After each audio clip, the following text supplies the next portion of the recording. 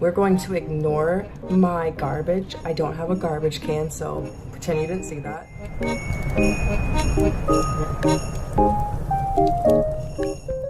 Today's video, I will be getting unready for the day and ready for bed. And to start that off, I am going to be doing a face mask, and I am going to be using my favorite, which is the African Black Soap Clarifying Mud Mask by Shea Moisture. I like to do a quick skin mask while I am editing, and then by the time I'm done editing, I go and I do my quick shower routine, and then I get ready for bed. I always get it in my eyebrows. Like, I do this every day, and I still don't know how to do it correctly.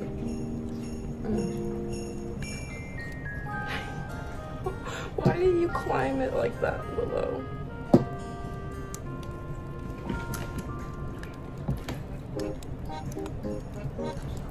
She gets up there in the weirdest way. Like, she crawls up there. She doesn't just hop up on there. Like, it's so weird. It's funny. I'm gonna go wash this off my fingers. So I'm just getting ready to edit now, but I wanted to mention that I do take vitamin D every single day just to help with my energy, because I have a hard time waking up in the mornings and I'm always tired, and the vitamin D does help. All right, I am done with my shower. Now I am going to do some skincare. Just finished my shower, and after my shower, I like to do my skincare routine, and I have been using a oil-free acne wash. I just got this at the dollar store because I ran out of my face wash, so this is just what I am using.